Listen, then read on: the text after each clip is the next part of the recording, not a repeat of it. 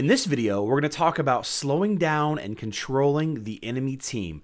Also, as a quick reminder, I do live stream every Monday through Friday. Schedule will be on the screen now. It's only a game. Why you have to be mad?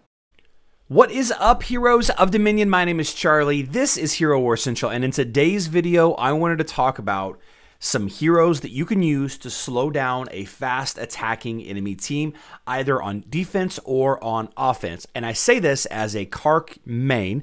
I have trouble with fast attack Kira teams, and I'll just show you a quick fight while I'm chatting about this right now. I died to Kira. My team dies to Kira. It just is what it is. There are some hard counters in this game, and Kira just happens to often beat Kark teams. Now, this video is not about a hard counter for specific fast attack teams. Obviously, you can just throw in Helios against a critical hit team like the Kira Sebastian Jet combo, and you'll be fine. Obviously, you could just do that, and everything would be great. I could swap out Martha. That would be the end of the story. But what I want to talk about are five heroes that you could use to help control and slow down the enemy team. And there are several heroes in this game that you can do that, but I just thought I'd pick out a couple of these based on what is popular right now. And I say that based on a couple of things. We have a lot of Kira teams out there. We have a lot of Kark teams out there. We have a lot of Qingmao teams. We have a lot of Krista and Lars teams out there. So the first hero that I want to talk about is Fox. Now, Fox doesn't really get a whole lot of credit when it comes to her abilities to control. She is a campaign hero, easy to get, and her whole essence, her whole ideal is wrapped up in the ability to control. She provides the artifact weapon of armor penetration, so she's handy to have in a physical attacking team, but when it really comes down to what she does it okay. She knocks back the enemy tank with her ultimate. She blinds the enemy front row, right? Also happens with her ultimate. And just as a quick reminder, blind only works on physical attacking heroes. So this will only work against enemy Karks, enemy Qingmaos, and enemy Kiras. This does not work on magical attacking heroes. Cannonade does damage, but concussion, however, does stun the target. So this will stun the frontmost target. This will stun the tank. So while not a huge help to control the enemy team, if you can blind the enemy Kark, if you can blind the enemy Kira for one round of attacks, it could be enough to allow your team to survive. It could be enough. It could be enough. So that's the first hero. That's kind of the first hero. The second hero that I want to talk about is Anvari. Now, you guys know me, hashtag Team Bob. All Bob jokes aside, Anvari is an extremely strong hero. Extremely strong. Quite versatile. One of the top heroes in the game on mobile for sure. On Facebook, he's less effective because his Nature's Barrier... his Living Earth skill doesn't protect his team the same way as it does on mobile. But what we're talking about today is this right here. All right, the ultimate ability is a big damage that stuns nearby enemies for 3 seconds. Now, it's 1 second longer than your average stun. The average stun being 2 seconds for your damage dealing and control heroes.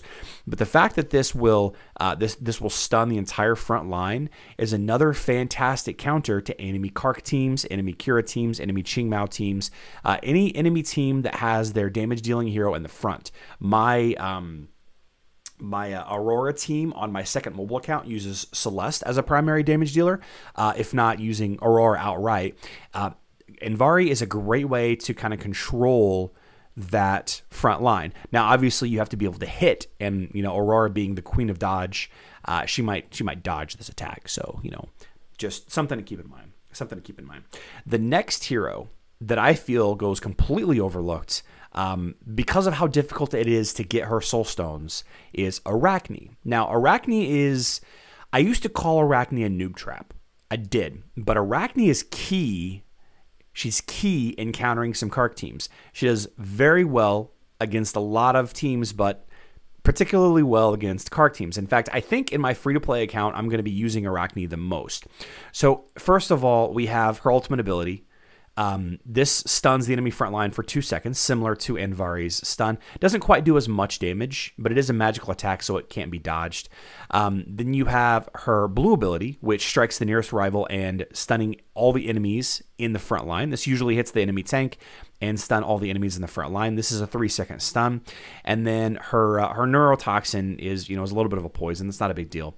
But the fact that she's able to frequently, roughly every 10 to 15 seconds, stun the entire enemy front line for 3 seconds, and this is a guaranteed stun if you guys are equal level or higher from the enemy, right?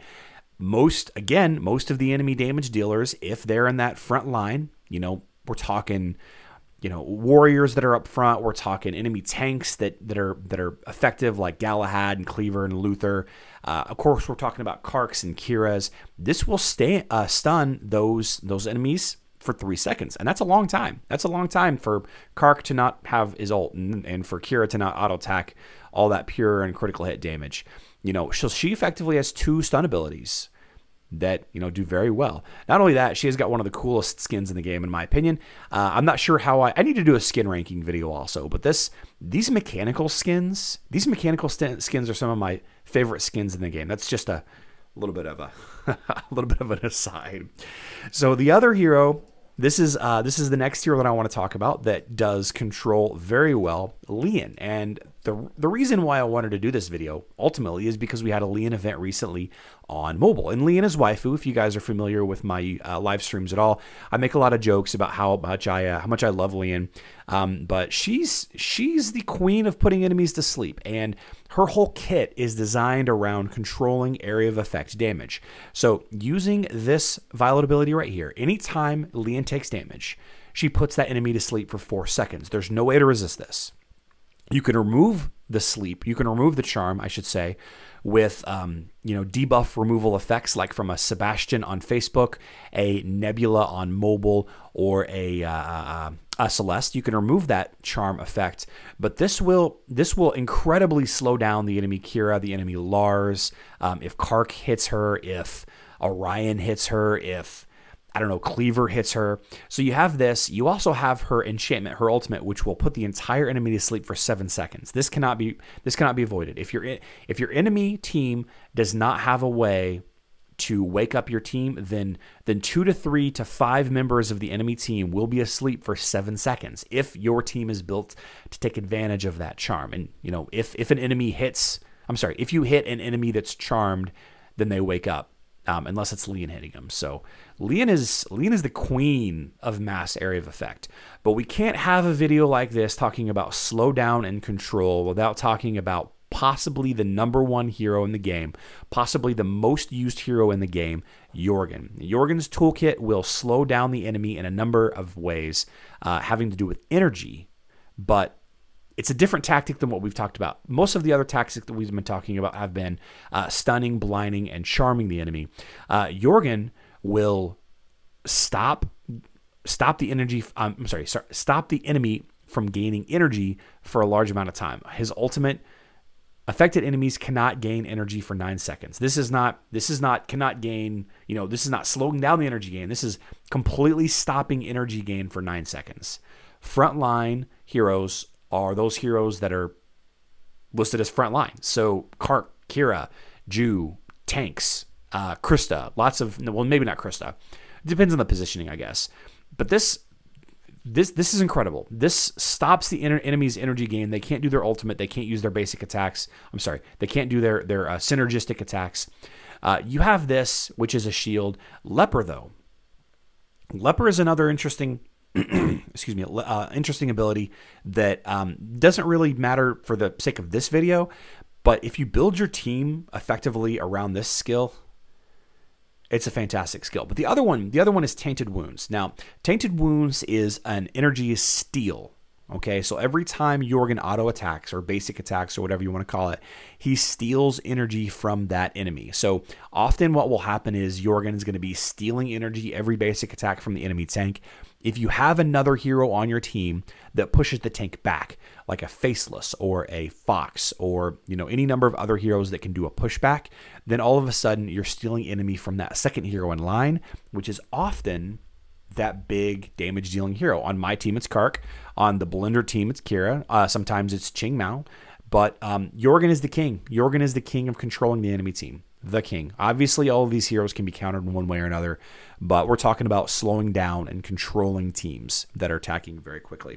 A little bit of an honorable mention, because we've been talking about a bunch of physical stuff. A little bit of honorable mention. I want to talk about 2 heroes for magic teams. Now, Thea, being the first healer that you get in the game, is quickly discarded as too weak to use, but I would contend that Thea is one of the better healers in the game. She's got some great skills that I don't really want to cover here too much, but what she has that's very effective against slowing down magic damage teams is her Vow of Silence. This will silence enemies for 3 seconds. It's effectively blinding them if they were a physical attack. So silencing means they can't use their magic attack skills. There are some nuances to what I just said. Some heroes that have passive magical things can still do them. Some can't. We've been debating it a while on my Discord, probably for the last 10 days or so, why this hero can, but this hero can't. If you guys are interested in some high-level discussion on the silence ability, please join the Discord. We've been arguing about it for a while. Having the entire enemy team silenced for 3 seconds will slow down the enemy Kristas, the enemy Lars, the enemy Satoris, enemy healers. All kinds of fun stuff can happen when you silence them. And, you know, Thea has a magic defense artifact weapon as well. Very helpful against magic damage teams. And the other control hero that I want to talk about for magic attack, or to counter magic attack, is Darkstar. Now, Darkstar has this this ultimate right here. Of course, she has her control ability. Forces the nearest target to fight on the caster side for 4 seconds. This is a pretty effective control ability. I wish that you could actually tell it when to use it. If this were Darkstar's ultimate ability, it would be significantly better ability. But since this fires off at random, it's hard to control. But Black Arrows shoots 2 arrows at distant targets, damaging and stunning them for 3 seconds.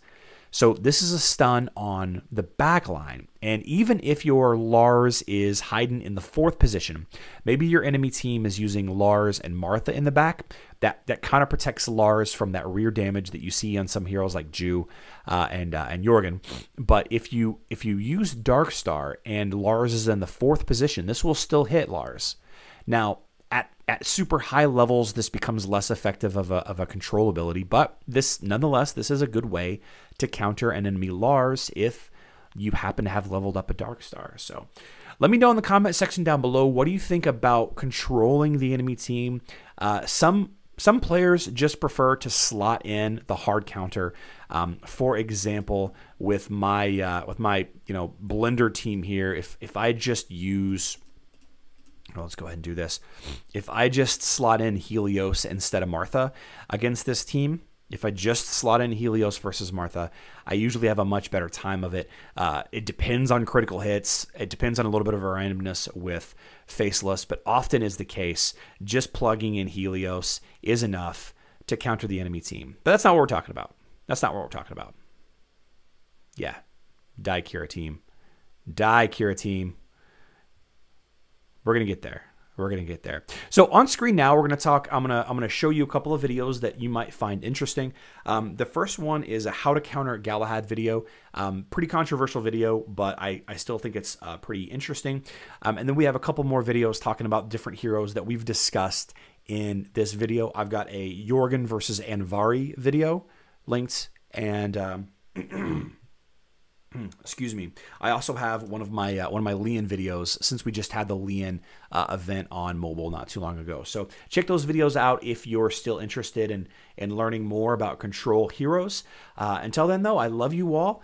Good luck in Dominion.